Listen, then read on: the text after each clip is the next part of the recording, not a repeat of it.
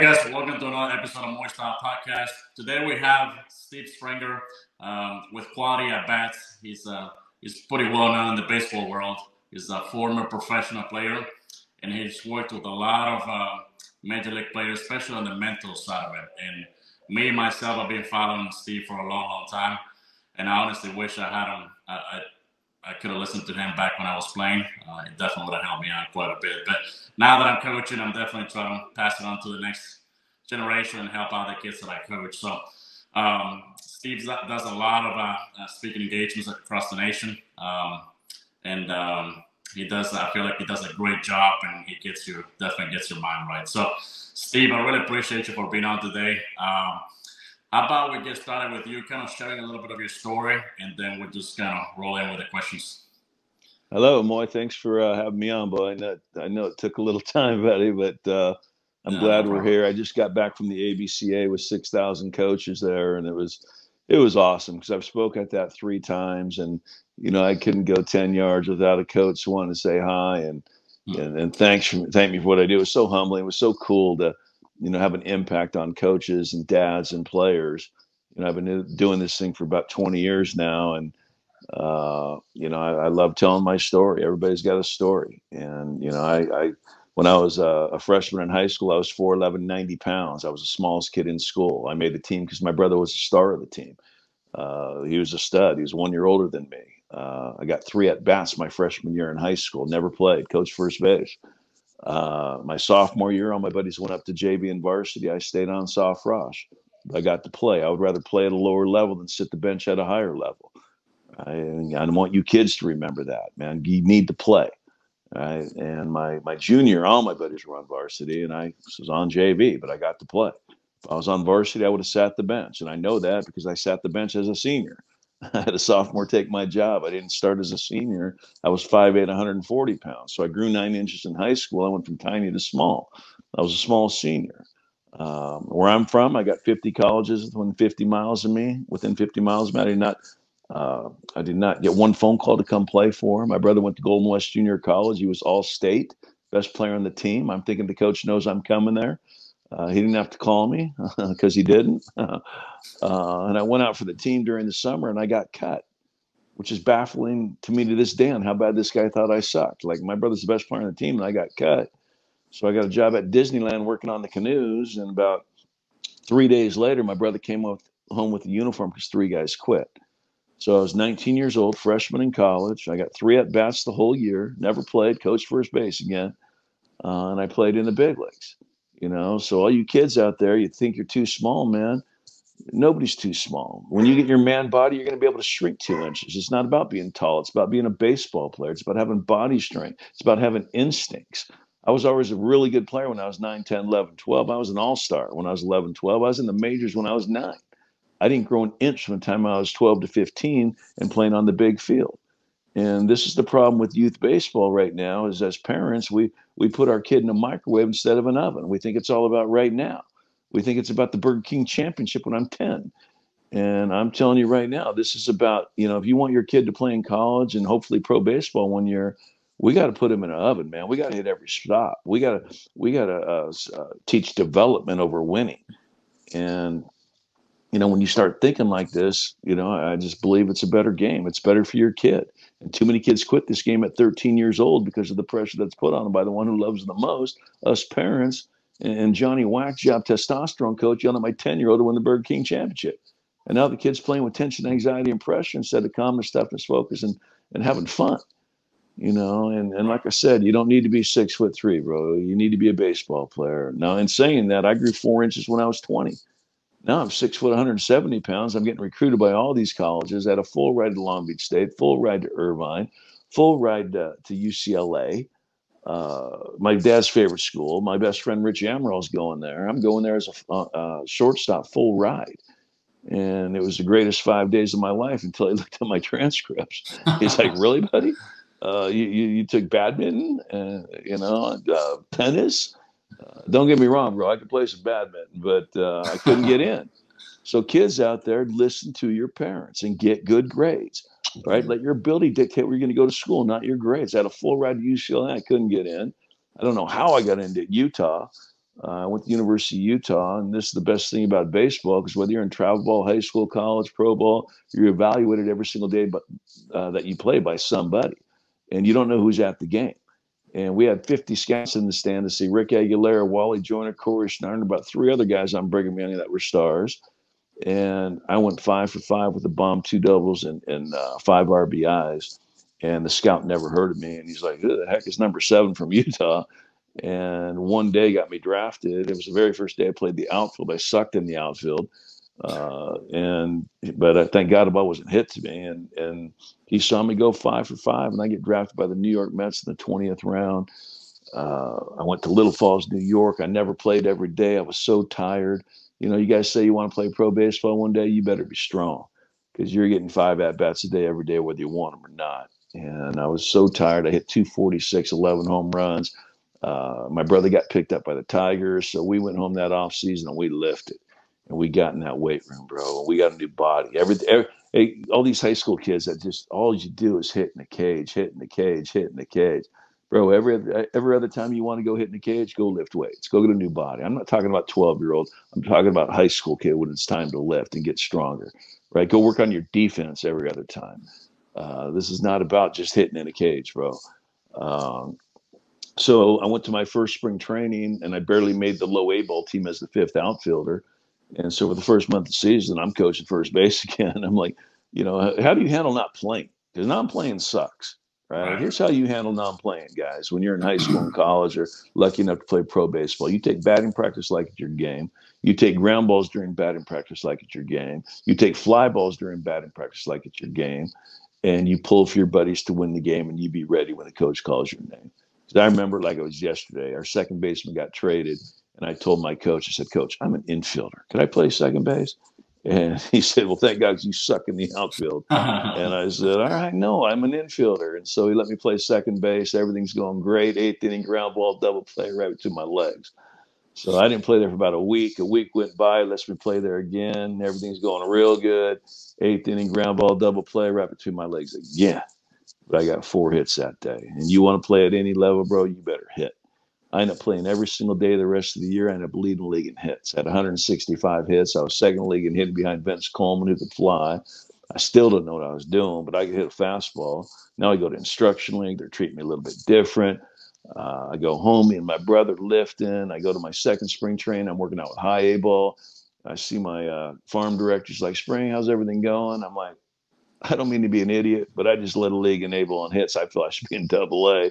And this guy looked at me, paused, walked away, didn't say a word. And I'm like, wow, that went great. But it did go Right. great. It made sense to him.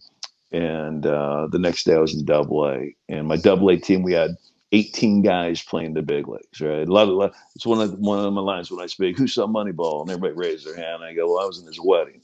Right? Billy Bean, not Brad Pitt, man. I was in Billy Bean's wedding. And he was everything he said he was. He was 6'4", 220 pounds. He had power, he had speed, he could throw, he could do it all. But he had football mentality. He was a perfectionist, and he's a great GM.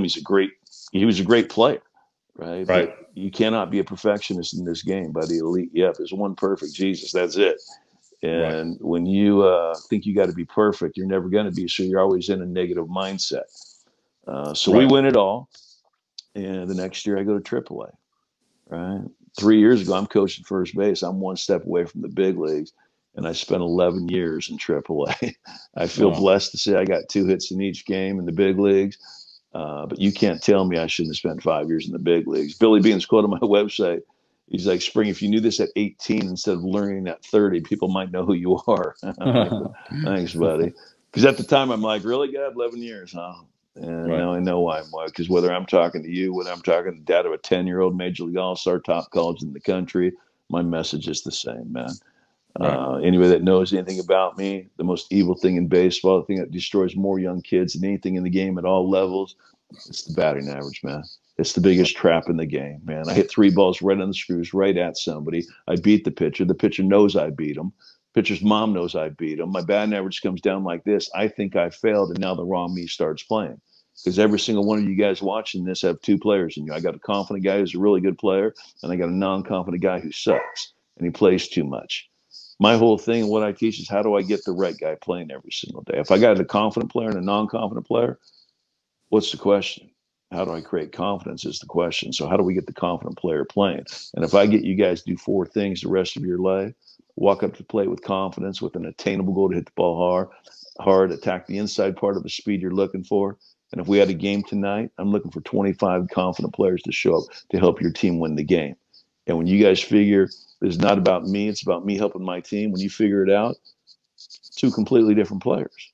Right. And I was the mental coach of the Blue Jays for 8 years. I talked them into spending a lot of money on Best Buy gift cards. We had 3 winners per week per team, where the most quality at bats won a gift card. And we had one guy go 1 for 20 and he won a card. How's that happen?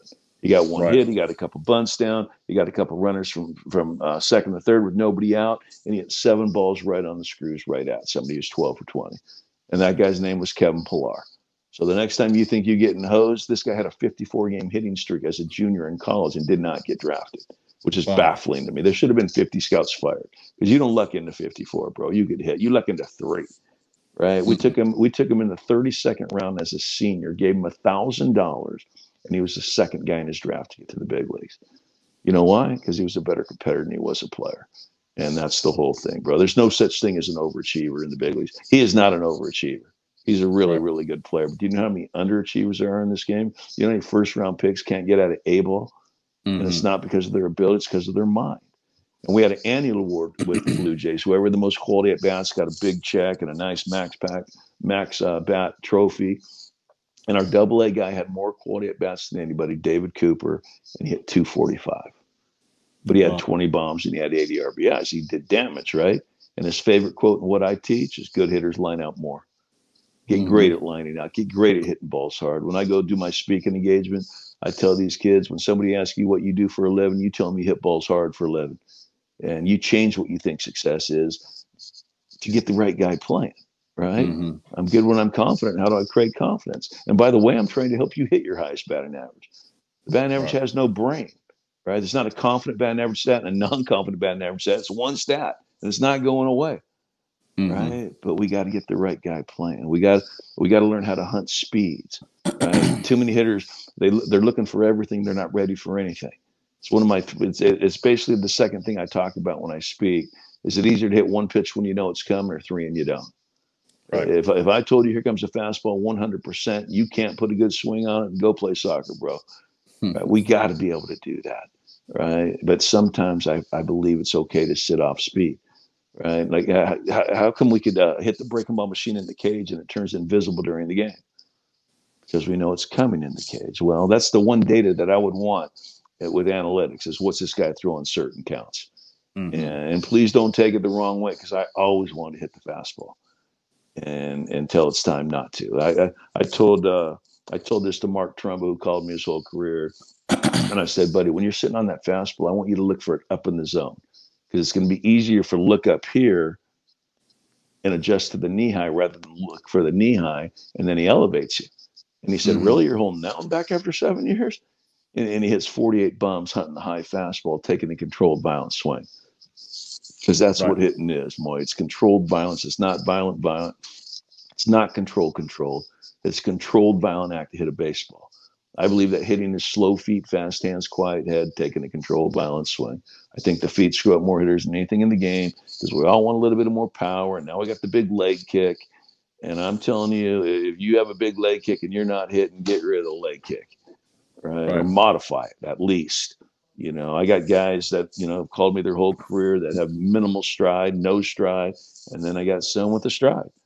Paul Goldschmidt barely moves his feet, but he's strong and he gets something back inside. In my DVD, I'm talking about hitting between 4 and 6. The pitcher's 1, the catcher's 10. My neutral stance is 5. We got to get something back inside 6 and hit up against 4.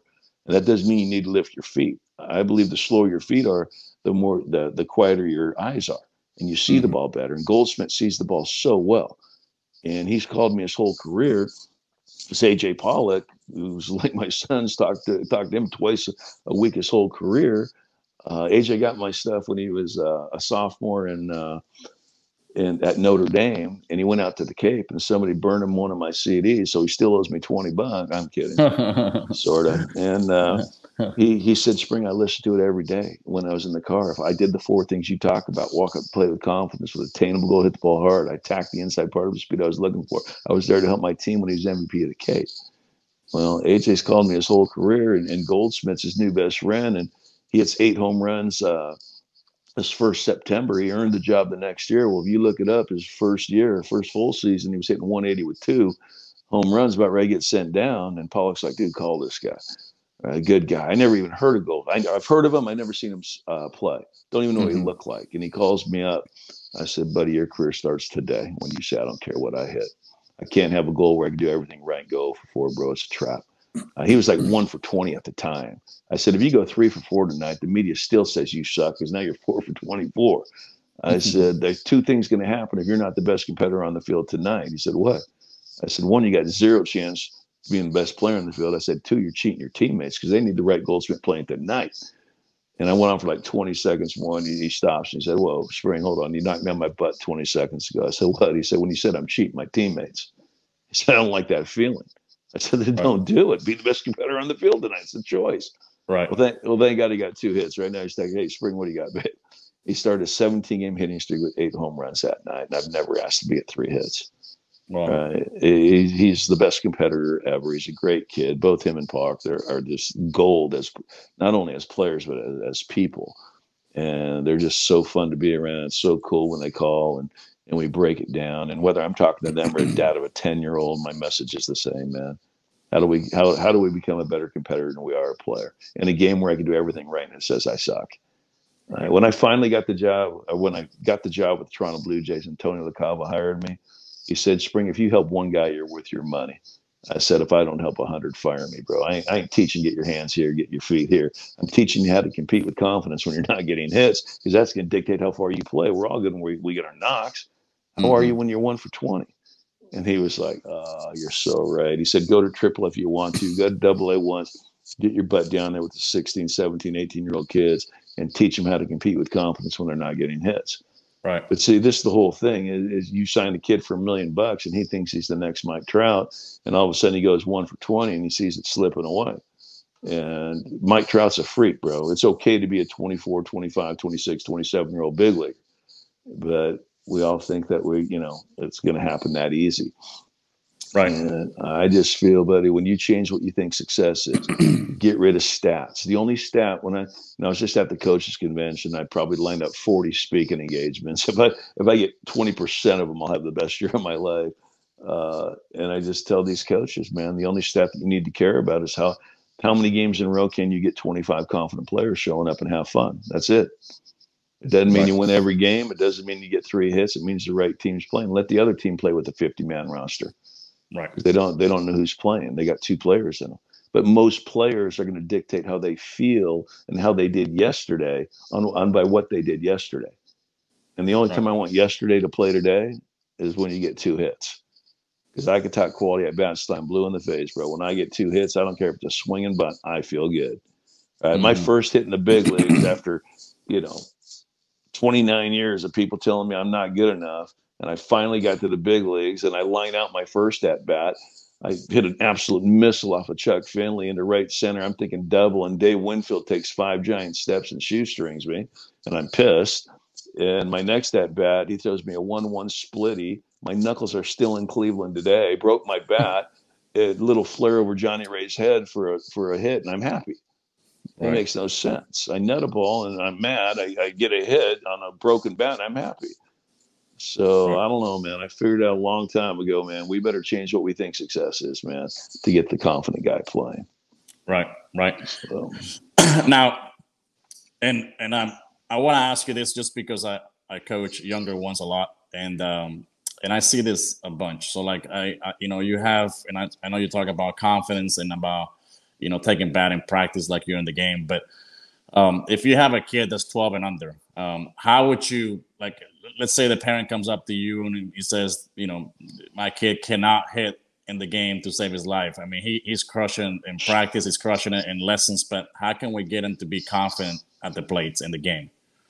Well, I get the emails too, buddy. And, one, somebody's turned your little Messiah into perfection, and so you think he's got to be perfect.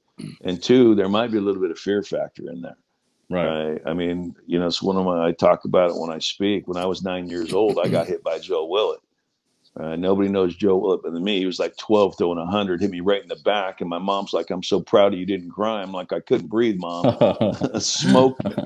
So Right. first of all, we got to make sure there's no fear factor. And parents, 12U for sure, get your kid a face mask, because that's really the only place you could really get hurt. And Right. two, we need to get these kids to be thinking it's going to be my pitch and not if. Right. Sometimes there's fear. Sometimes they're thinking if, and then it's too late, and then they freeze.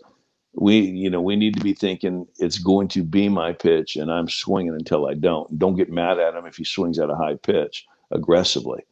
But I know one thing: it's too many players quit this game at 13 because of the pressure that's put on them by the one who loves it the most, us parents.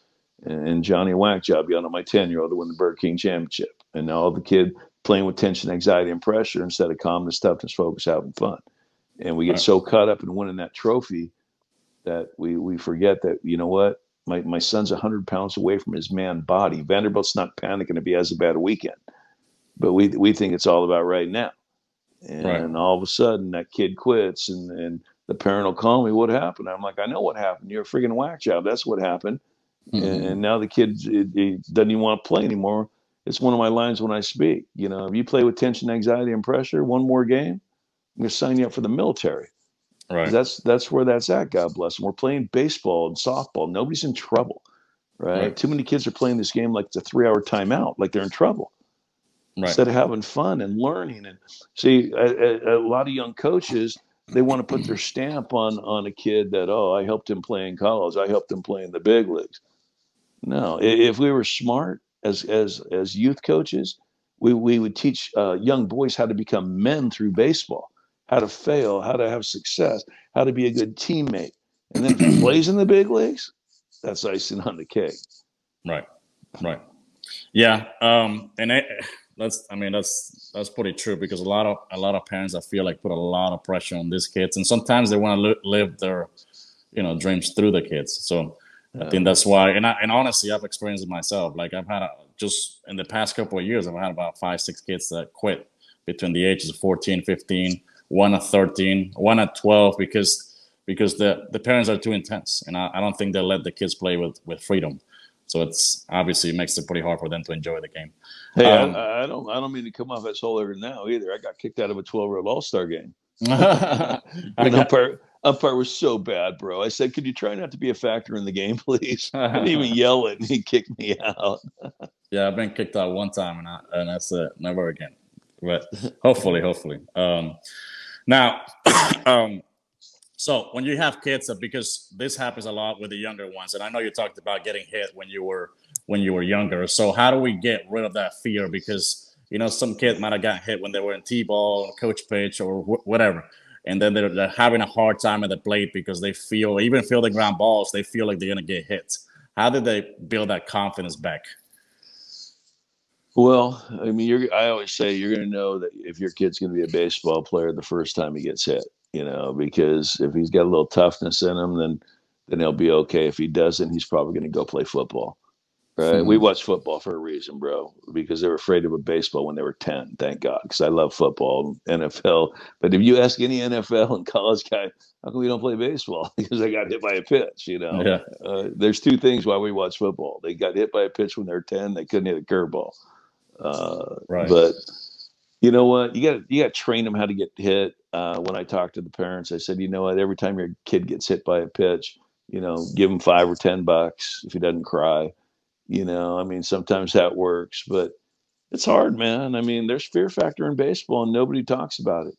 Right. I couldn't recommend. AJ Pollock wears a face mask now. You know why? Because he was down on a rehab game in AAA, and he got hit in the face when it was too late. Wear one. With all the body armor that they're wearing, I'd get my kid some body armor if he's a little bit afraid. Man, get him an arm guard, get him a face mask, and he should be pretty good. Right. Now, Well, what about? and another Go thing, ahead. don't make him play year round. Give him a break. Right. Go play basketball. Go play. I'm not a big football guy, but go play basketball or go play soccer. I rag soccer, but it's like good for the feet and the hand-eye coordinate or the hand-foot coordination. Just getting some competing them and digging in there and getting in the middle of stuff and teaches you how to compete a little bit. Right, right. Now, when it comes to, because I love this your story about when you were in high school. So, if what kind of recommendation would you give to a freshman high school player that's just trying to make the varsity team? Because not everybody's going to make the varsity team depending on the size of the school. So, how can they stay motivated? Well, you have to think big picture. It's like I Right. said, you need to put yourself in an oven that you're playing this game another 8 years if you're a freshman. You got 4 in high school, 4 in college. And now you want to play pro baseball one day. Now you're playing another 15 to 20 years. But we don't think that way. We think it's all about right now. Parents say, oh, it's all about right now.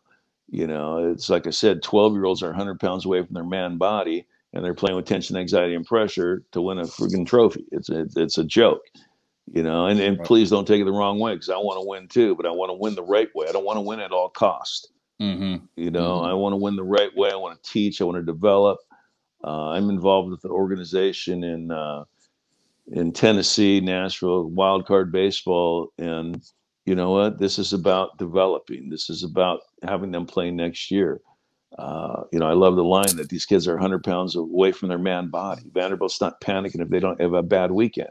If they have a bad weekend. Right. We got to put things in perspective, and sometimes you need to think for the parent. And parents, you are your kid's number one coach. I don't care what you do for a living. You live with them, right? If I need a plumber, I ain't calling Paul Goldsman. I'm calling a plumber. Well, my kid Right. wants to be a baseball player. I need you to get great at listening to my audio. It's the best thing I ever did in my life is what I put on what I know on audio 20 years ago. I Mm-hmm. had George Horton, Cal State Fullerton, Hall of Fame coach, the best. And I gave him one as soon as I made it. I was an agent. I was trying to help my kids get a mental game. I didn't even know what I had. And I let him listen to it. Didn't know if he was going to listen to it or not. He had his whole team listen to it 5 hours before they played Miami in Miami when Miami was number one team in the country and they swept them and scored 10 a game. He said, Spring, you changed the way we think. Right. I mean, I'm good when I'm confident. How do I create confidence is the question. Right. And this is why we need to change what we think success is. Augie Garrido said it's his favorite quote he's ever heard, and this is the Hall of Fame coach, 5 national championship. If you get your players playing and I don't give a crap what about me, it's not about me. It's about me helping my team. Those are two completely different players, and you get 25 confident players playing like it's opening day every day. Mm-hmm. Opening day every day, right? I got a wristband that says compete with confidence and opening day every day that I pass out at my speaking engagement because I know they're going to compete. They have Right. to. They're in the game. If they're not competing with 100% confidence, Right. Right. then something's wrong mentally. And it's usually yesterday's bad game mindset play today. And Augie said it's his favorite quote he's ever heard because we all know the feeling of opening day, 100% confident. But then what happens? Day number two shows up. And Mm-hmm. now I'm 0 for 4 opening day. Now I'm 0 for 2. Now in my mind I'm 0 for 6, and I'm letting yesterday's bad game mindset play today. And Right. that's where the trap of baseball is. It's where the trap of life is letting yesterday's bad game mindset play today. Right. I got a new Yeah. game, new pitcher, new hero tonight. Mm-hmm. Right.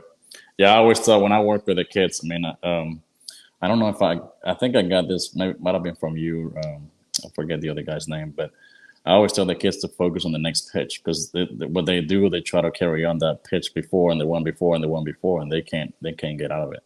So like when I work with them, I always talk about the next pitch, the last one it's over with.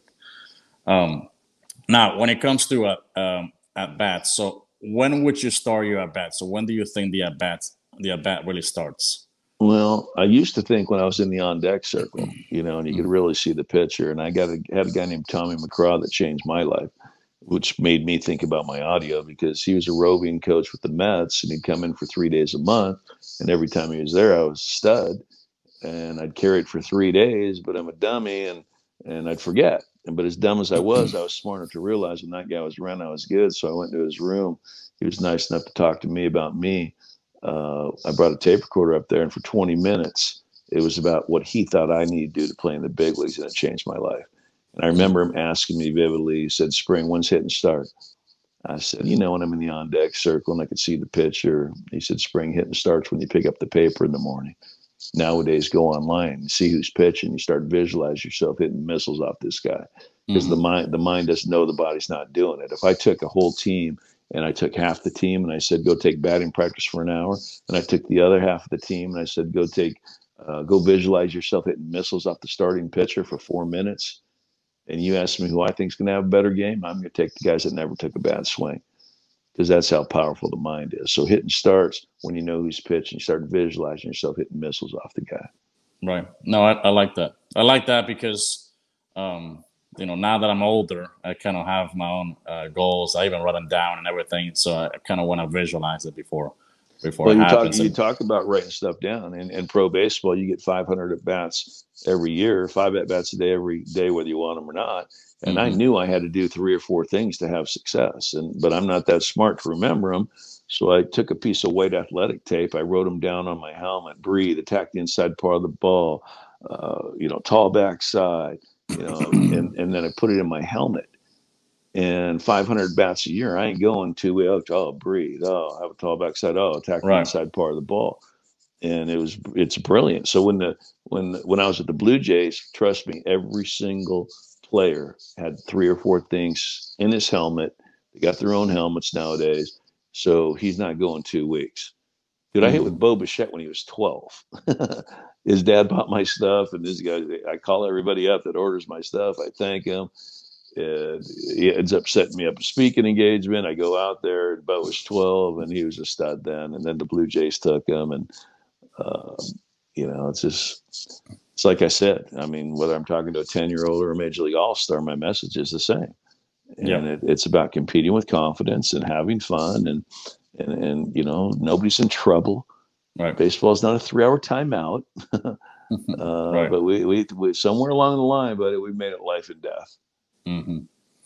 Yeah, no, I like that about the whole helmet thing. To keep reminding you that way, you don't have to write it down. You keep seeing it over and over and over. Just a reminder. We give ourselves too much credit to remember what we're taught. I usually when I speak, and I'll say that at the end. I mean, if I come back in 2 weeks, what I say as a group, something about the batting average of marrying athlete. That's what they remember. So their kid might be a big leaguer. Right. It's one of my jokes. You throw a girl a ball and she fumbles it, bro, pass. Right. I don't care how cute she is, man. I'm thinking about your kids. Marry an athlete. Yeah. Now, when a kid's at the plate, a hitter's at the plate, like what should be the one thing they should focus on? Like, is there a particular thing they should be focusing on, or? Well, I think there's a couple of things. I mean, one, this shouldn't be your first at bat unless you're the leadoff guy. I mean, you should have. If I'm hitting 5th, I should have 4 at bats off this guy. I should be hunting speeds, hunt the fastball till it's time not to. If you're trying the old, I'm going to sit fastball and adjust. That was the old thinking. That's my 2-strike approach. Right. So if you're trying to hit the fastball, curveball, slide up, change up, the no count, you're basically 2-strike hitting the whole at bat. And it's really, really hard to hit 94 and 79 at the same time. So why would I try it? I'm in control of the box till I get 2 strikes. You know what? Sometimes I'm going to sit off speed. You tell me, if you smoke a guy's fastball, your first at bat for a bomb or a double, and now you come up the runners on 2nd and 3rd, your next at bat. Do you think 2 out of 3 or 3 out of 4 are going to be a fastball or off speed? Mm-mm. So you're going to be off speed. So why am I sitting fastball? You're looking for something you're not going to get. Right. And Clint Hurdle said it as good as you could. I was listening to MLB radio, and he said it's really, really hard at 94 and 79 at the same time. And he's so right. You know when I can do it? I can do it off a lefty. Right? I was a right-handed hitter. If I thought fastball away, and I let the ball get a little bit deeper, and then I see this, with his wrist up in here, and I haven't shifted through my middle end swing, I could still put a good swing on it. But right on right, when he's throwing 97, and it might be out of your head, but it might be a slider in the dirt, a little different story. Right. No, I like that because I've always said that it's, excuse me. I always hear that, sit fastball and adjust the off speed, but I just don't think it's that easy. I mean, obviously I haven't played in a long time, but I got that from you actually. And I was like, you know what, that makes a lot of sense because, a lot of times we just go up there almost like winging it. We're just trying to look for fastball. And then if we get an off speed, let's see what happens. Do you recommend the younger ones, like maybe in high school or a little bit younger to up in the count to look for fastball and lay off the off speed, or it's 100%. okay? Well, this is why you watch the game. You watch the pitcher. The pitcher's the test. Right. You know, when I go speak, you guys say you want to be big leaguers. The next time you watch a Major League Baseball game on TV, stop watching it like you're a fan. Watch it like you're going to get in that bat. Start thinking with the pitcher, and I guarantee you, after the second inning, you're going to be better. There ain't no chemistry test in the third inning, right? The pitcher's the test. Keep your eyes on him. Just because he has his breaking ball not working, that means he's a one-pitch pitcher. It doesn't mean he's not going to find it in the third, fourth inning. And this is why you watch the game. You watch the pitch. You see what the guy's throwing. And the video on a pitcher 2 weeks ago is great. Watching every pitch he makes tonight, Moy's 10 times better. Right. 10 times better. And I'm going to hunt the fastball till it's time not to. There's three things that get hitters out more than anything. It's walking up to the plate with no confidence because you're having a pity party over yesterday and last week and your stats. It's trying to hit the fastball, curveball, slide up, change up. You're looking for everything. You're not ready for anything. And it's pulling pitches that shouldn't be pulled. Right. You could look away and hit in. You cannot look in and hit away. And we need to start teaching hitability instead of power, because right now we're teaching power over hitability. And this is why we got a zillion strikeouts. And if you would have shifted on me, I would have hit 600. Right. We're teaching strikeouts over ground balls. You know, I mean, for pitchers, I mean, we got it backwards, you know, because somebody looked at a stat sheet and said, oh, this is what we need. Well, really, I got a runner on third with the infield back in a tie game, and I can't hit a ground ball to second or short to win the game. It's mind blowing to me. I'm trying to hit a home run, and I do it one every 30 at bats. Right. Play to win the game is what we need to teach again. I mean, we have all these analytics. We have these defensive analytics, and we're going to shift and we're going to put everything right there. Well, if they have that defensive analytics, shouldn't there be an offensive analytic that if I hit a ground ball to second base, we score? To counter the defensive, it's all defensive analytics. There's no offensive analytics. Right. And let me ask you this, because obviously I never played at that level, but now that with the shift, you know, and I know the shift has been there for a long, long time, but is it really hard to hit the ball the opposite way? So if you got a guy that pulls the crap out of the ball, and you got everybody playing on the left side or everybody playing on the right side, depending on who's up, like, is it that hard to hit the ball the other way, even if it's a ground ball to get it through? No, I didn't think so. Because if you remember, every time you took batting practice, you had an oppo round. What do? You let the ball go a little bit deeper. And this is how I invented attack the inside part of the baseball. Right? Because it's impossible as a right-handed hitter to hit a line drive to right field on the outside part of the baseball. You're on the inside part of the baseball, but the contact point's a little bit deeper. It's about right in front of the plate. Right? If the ball's right down the middle, it just goes up about 6 inches. If the ball's middle in, I'm still attacking the inside part of the baseball, but it's out in front of the plate. Right? And you know, and you'll miss balls that go out attacking the inside part of the baseball. We get so caught up in launch angle. You want some launch angle? Attack the inside part of the baseball. You'll create some bat spin. Right. And this is what happens: is we try and pull a pitch that shouldn't be pulled. And I can't tell you how many 2-0 fastballs I beat in the ground to shortstop trying to pull a fastball that shouldn't be pulled. It should have been driven to right center.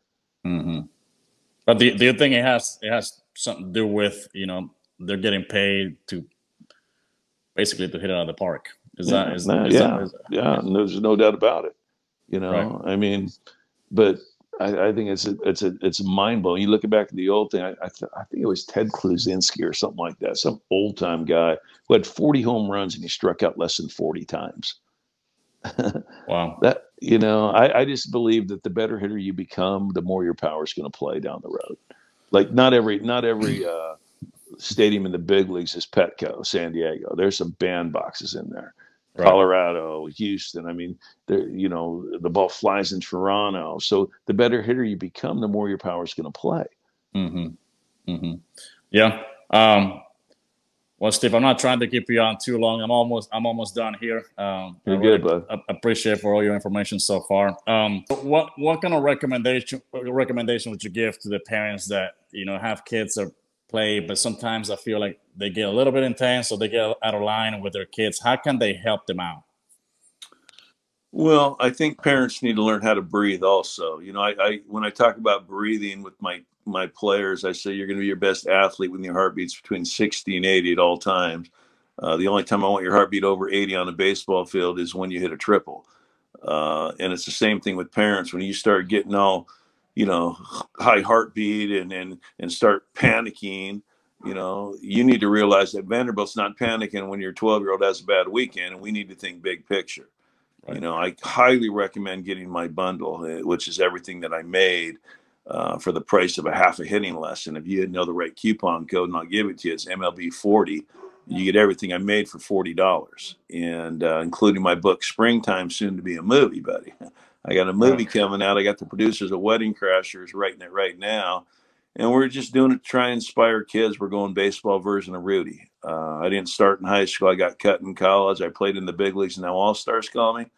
In my mind, that's a tick better than Rudy. So, Right. and they believe so too. So I signed a contract with Panay Films, and you know, have me come speak to your program. I speak all over the country. I was in at the ABCA with 6,000 coaches, and it was awesome. You know, I spoke there 3 times, and you know, I was there trying to set up speaking engagements. It's the most reasonable thing ever. I charge $75 a kid, Mm-hmm. usually to get on a plane, 80 kid minimum, and you know, it gets me $6,000. I give you guys all the money, make it a fundraiser. You can Right. take all the money after that. Make every kid bring somebody. Now we got a fundraiser. I hit with your kid that set it up, and it's a money back guarantee. If a parent says that was just okay, I'll give them their money back. Uh, Right. you know, I give them a wristband, compete with confidence, open day every day, and they get everything that I made. But you know, as parents, we love our kids so much, we die for them, yet we sabotage their sports career by Mm-hmm. putting so much pressure on them. And I'm not saying everybody gets a trophy, Moy, and Right. I'm not in on that. But I just believe that that 12U that you're coaching, and a lot of kids are, you guys are their kids coach, and you're the one that are introducing them to the tension, anxiety, and pressure instead Mm-hmm. of calmness, toughness, and focus, having fun. And the number one thing out of those 3 things that you better have: calmness, toughness, and focus. You better be tough, Mm-hmm. right? And because you're playing a game, you do everything right and go 0 for 4. You do nothing right and go 0 for 4. And now I'm supposed to compete with confidence. How do you do it? Right. What we just talked about for the last 45 minutes. That's how you do it. Mm-hmm. No, that's pretty awesome. Well, Steve, let me wrap it up with these 4 fun questions here, and then I promise I'll let you go. And I'll definitely put all the links below for quality at bat, so you can get the bundle. And I'm definitely pretty excited to know when the movie will come out. I think that will be a pretty amazing story. So, and help out a lot of kids. So the first one will be: so what out of all the years that you've played, what's one coach that you think helped you out the most, and why? And again, you don't have to say names, but if you do, great. But I just want to know why, like why you think is. Well, I got 2 names that come up to my mind. One is Tommy McCraw, and Mm-hmm. putting that thing on audio for me, because I truly believe that we give ourselves too much credit to remember what we're taught. And when I had Mm-hmm. that audio, if I was in my car for 7 years, it was on. And same thing when I made all my audios. And you know, AJ Pollock tells me listen to it 1,000 times. Daniel Murphy 1,000 times.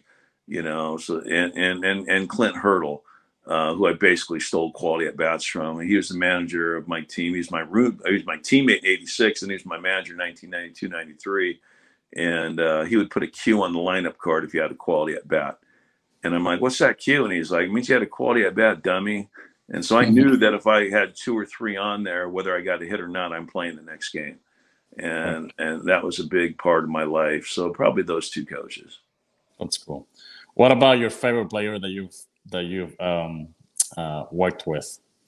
You know what? Anybody that I work with are my favorite players. Like I've worked with Nolan Arenado. I played with his junior football when I was 8 with his dad. So I've known Nolan his whole life. He's awesome. I know, you know, with AJ and Goldsmith have called me their whole career. You know, Mark Trumbo was a big part of my life, teaching him, you know, what I teach, and it's just, you know, anybody that I've helped. There's so many guys that I've helped that I don't even know about. You know, it's just like, really, yeah, like Ben Zobrist. I was at a Christian retreat with my wife and didn't know anybody there. All major league, minor league baseball players. I'm in a 7-man group, at 10 o'clock at night, and I said, my name's Steve Springer. I'm the mental coach of the Blue Jays. I see this 20-year-old kid smiling. I'm like, you got my stuff, don't you, buddy? He's like, I can't believe you're here. He said, I can't wait till I tell you my brother-in-law you're here. He's going to flip. I said, who's your brother-in-law? He said, Ben Zobrist. I said, he's got it. And he's like, oh, dude, wait till he finds out you're here. And I'm like, yeah, he owes me $20 too. I'm kidding. Well, I meet him that night. And he gives me the biggest hug I've ever had. And he said, dude, you changed my life. He was 25 years old in AA, beating himself up, non-confident Ben Zobrist playing.